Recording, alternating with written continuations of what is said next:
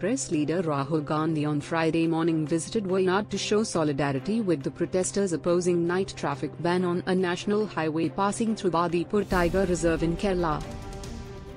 Wayanad has been witnessing protests over the decade-long dispute over whether to allow night travel through the Bandipur Tiger Reserve. The state government wants to remove a travel ban on National Highway 766, which cuts through the forest area, between 9 p.m. and 6 a.m. He took to his Twitter to announce the news and share some pictures.